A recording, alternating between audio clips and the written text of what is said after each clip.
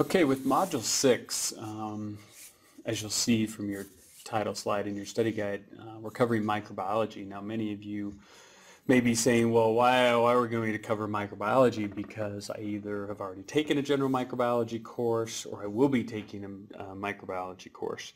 So why does it belong kind of here in a human physiology, human anatomy class? Well, that's pretty easy to understand from the standpoint of number one, we're going to talk about things that are kind of medically important to the discussion of microbiology. We're not going to get off on a whole bunch of discussions of a whole bunch of environmental type organisms and things of that nature. We're going to kind of focus on the human body. But if you think about the number of times that a healthcare practitioner is involved in the diagnosis and treatment of infectious disease and our understanding of, well, how are these diseases transmitted? And that's important for us to understand that if we're trying to decrease the likelihood of an endemic or an epidemic or a pandemic or any of those levels of which an organism can kind of take a disease process in a population, we have to understand it. We have to understand how it's transmitted. A lot of things that happen throughout history as we talk about the flu epidemic, as we talk about the plague and some of those types of things. Well, a big part of why those diseases were able to expand across the globe as much as they were is the lack of understanding of how the organism involved or the microbe involved in those diseases. And so it's important that we understand that so that we can limit the infections that we get from our patients, but we also limit the infections we give to our patients. And that's something we commonly don't think about. People think about, well, I'm wearing gloves and I'm wearing a gown and I'm wearing a mask and I'm taking these universal precautions to protect myself. Well, you're also protecting your patient from you as we deal with individuals who, with the number of cancer patients we treat, and the kind of the immunosuppression that's involved in that process as they're involved in the chemotherapy and the radiation and some of those types of situations. Well, they're not necessarily prepared to fight disease at any greater level than they're already doing with their cancer. So it's extremely important that we understand this. And the better we get at fighting infectious diseases, obviously the less diseases we have to deal with. But it's always kind of a balance. We'll describe some of those things here as we go along. So as we look at the study of microbiology, probably the only tricky part of this is understanding an organism kind of versus a microbe, and it's kind of one of those thin lines that we cross. Because if we say that we're looking, it's the study of microscopic organisms, well, the only problem there is, well, what if this is something that is infectious, but it's not a living thing, okay? So it really isn't an organism because it's not living, but it is something that can infect our body and cause a disease process. So that's kind of how we're going to divide that up. If we're saying that we are studying microorganisms, then underneath that, we're saying we're going to study the pathogenesis, the pathogenicity, the invasiveness, the infectiveness of bacteria, or the various parasites, or the different types of fungi, okay, causing, for example, superficial infections of the skin, like athlete's foot's a great example. Ringworm's an example. We'll talk about that a little bit. But we can also have systemic or deep fungal infections as well. So we'll describe those. So because those are living and organisms, we can call those microorganisms. But then we get down into these two groups. One of them you've very likely heard of, okay, obviously the viruses, but also the prions, sometimes pronounced prion as well. Okay, either one can be correct. So because these are not living, because our prion is our infectious protein, and our virus is an infectious hunk of DNA or RNA, a hunk of nucleic acid that can incorporate itself into our cells and utilize our resources. So these are required to proliferate, are required to be intracellular. Well, because they're not living by themselves, we really can't call them microorganisms, but because we do view them with various microscopic technologies, we can call them microbes. So microbiology is the study of microbes, and within that, we study microorganisms.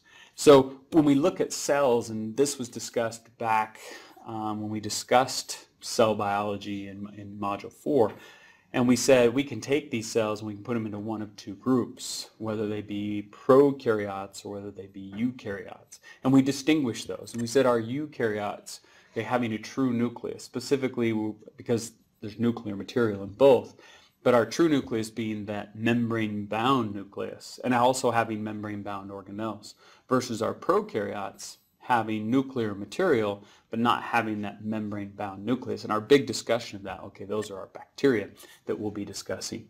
And so that's the biggest part of our initial discussion. But we will talk about this kingdom Protista and the parasites that are in there. We'll even talk about, of course, certain types of fungi that we'll be involved with, and we're not going to deal so much with plants, of course. So as we look at bacteria, our bacteria are prokaryotic organisms, and there's many classes, and we're going to talk about different ways that we kind of put them in groups, put them in classes. We put them based on their structure. We put them in classes based on their motility. We put them in classes based on their ability to produce different types of toxins.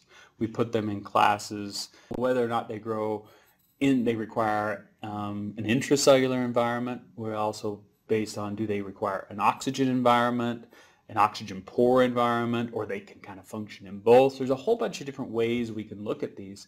And again, we have to understand how these bacterial organisms work if we're going to treat them appropriately. And we have to understand how they work as compared to how we work, because certain types of treatment methods, we want them to decrease the growth of the bacteria or kill the bacteria, but not kill us, or not decrease our cellular growth. So all of those things come into play, into the complexity of those infectious diseases.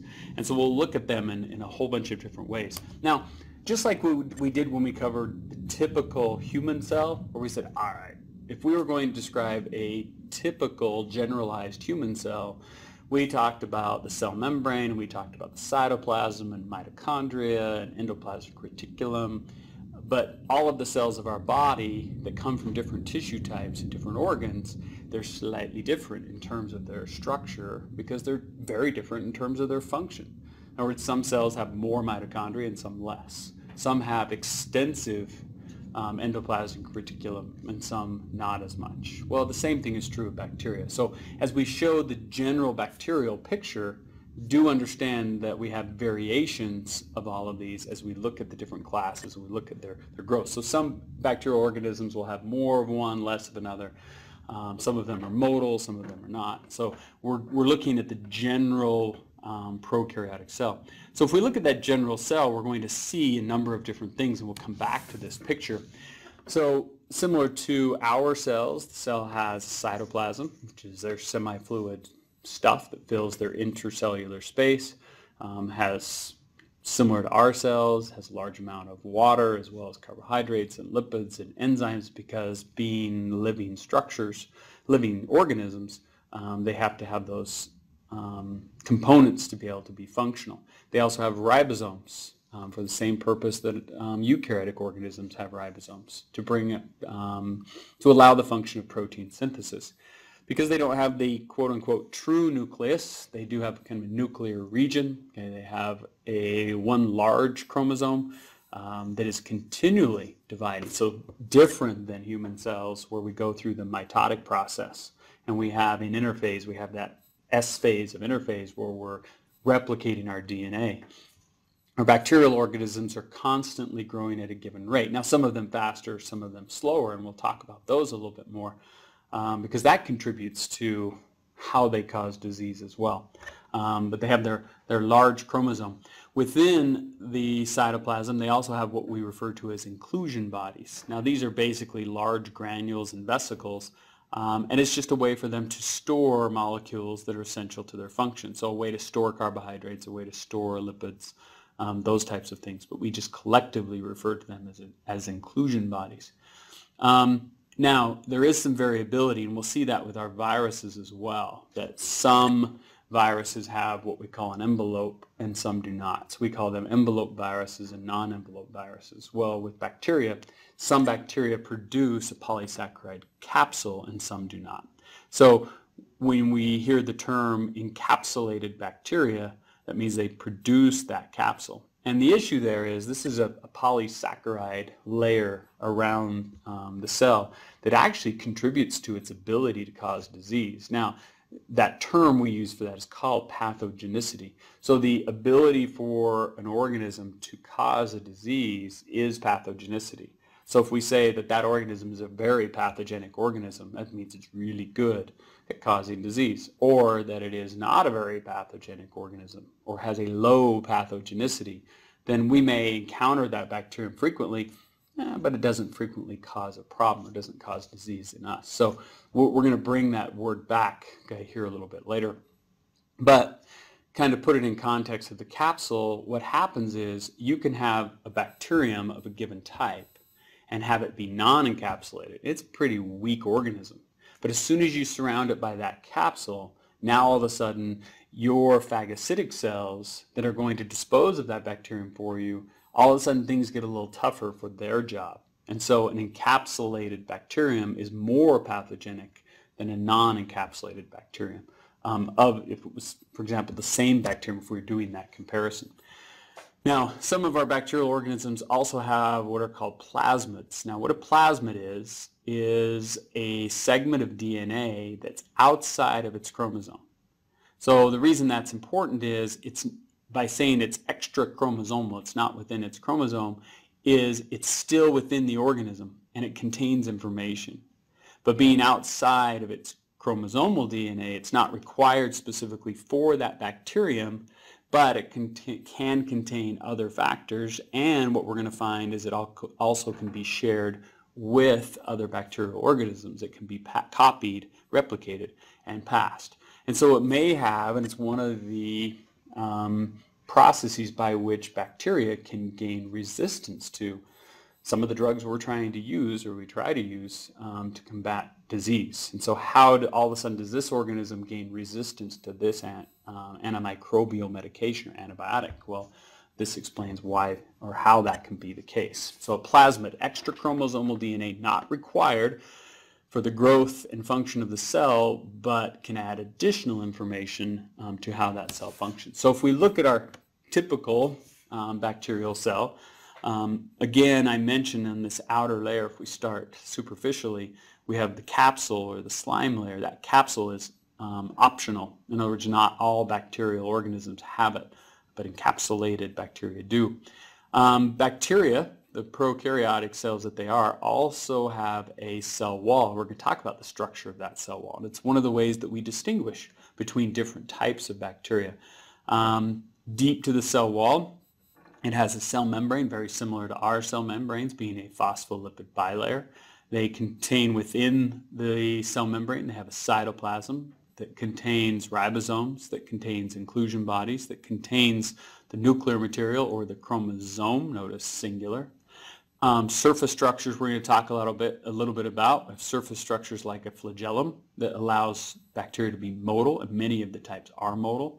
Also surface structures being a pilus or pili being plural, and these are going to help share information with other bacteria in some cases, but also contribute to its adherence to wherever this organism wants to cause the infection that it does. And that's an important piece to understand, is understanding that when it comes to diseases, why do we have respiratory diseases, and why do we have gastrointestinal diseases, and why do we have dermatological diseases, and why do we have central nervous system diseases? Well, two things come into play there. Number one, the type of bacteria and its, and we can include viruses in this as well, the microbe and its ability to colonize or replicate itself in a certain place of the body. And number two would be, well, how do we get it? In other words, when we ingest something, then it's more likely it's going to be, of course, gastrointestinal. When we breathe it in, it's airborne. Well, it's going to be respiratory. When we have an open cut and it colonizes our skin. Okay, so all of those, so the avenue by which we get the disease, as well as its ability to colonize in a given place in the body. In other words, not all bacteria easily colonize every area of the body. Not all viruses easily replicate within every cell of the body, but there are specific cells that they gain entry to that they then do. Now, we talked about the cell wall, and it's one of the things that makes these cells, like plant cells and bacterial cells different from human cells is we don't have a cell wall, but they do. Now that comes into play when we try and treat certain types of bacterial infections. In other words, what if you had an antibiotic, penicillin is one of them, that is a cell wall synthesis inhibitor. So its function is to inhibit the synthesis of a cell wall. If you don't have a cell wall, you really don't have an organism. You don't have an organism, you don't have a disease. Well, what's the advantage? We treat the disease. Okay? What's the advantage to our cells? We don't have cell walls. So the reason it's not a problem for us is because we're not inhibiting the growth of our cells because we don't have cell walls, but we are inhibiting the growth of bacterial organism. Now, bacterial organisms differ by the thickness of this cell wall. And that cell wall is made of basically a network of molecules, kind of a big, large polymer. We call it a peptidoglycan layer. Now, that sounds kind of crazy term, but if you think about it, look at the term and say, okay, peptide, oh, I got amino acids all linked up, so I got protein in there, and glycan, okay, carbohydrate. So it's basically a protein carbohydrate layer that looks kind of like a chain link fence, but we actually evaluate the thickness of that layer as we determine the cell being, whether, and maybe you've heard these terms before, when we say that that organism is gram positive versus that organism is gram negative. So a test we do is called a gram stain. And in that gram stain, we stain with two stains. One is a purple stain, one is a red stain, compare kind of red or pink. If an organism has a big, thick cell wall, it retains that purple stain, it's gram positive. If it has a really thin cell wall, it doesn't, gram negative. So that cell wall plays a big role in terms of us identifying, is this a gram positive, is this a gram negative? And you're like, well, why do we care? Well, it helps us narrow down what organism we're dealing with, therefore how we can best treat it. Now those surface structures we talked about, the flagella and the pili, obviously flagella allowing motility of an organism. About half the bacteria that we deal with clinically are motile, possess flagella, so it helps with how the disease can spread. The organisms also have surface structures called pili. Now, here we're talking about pili specific to a given function. It's called an F pilus or a fertility pilus. This is how an organism containing a plasmid can replicate that extra chromosomal DNA and share it with its friend. And so by doing so, you now had an organism that had the plasmid and shared, well, now this one has that information. So let's say that that plasmid contained information about resistance to a given antibiotic. Well, now this organism has that same information available to it. Also the pili, the other pili, not the F pilus or fertility pilus, but the other pili, function in a role of attachment. That how does it gain attachment, for example, to the bladder wall to cause a bladder infection or cystitis, a type of urinary tract infection? What's the pili that attach to those to the normal tissue? So one of the things we do is we characterize bacteria based on their shape and their arrangement. We're going to go through that process as we talk about bacilli versus cocci versus spirochetes versus spirelia, those type versus the mycoplasms. All of those we can delineate by looking under the microscope, a light microscope, and we can look at their shape, and we can look at also, did they function or did they appear in pairs? Did they appear in chains? Did they appear in clusters? We look at those because that also gives us information about how to treat this patient.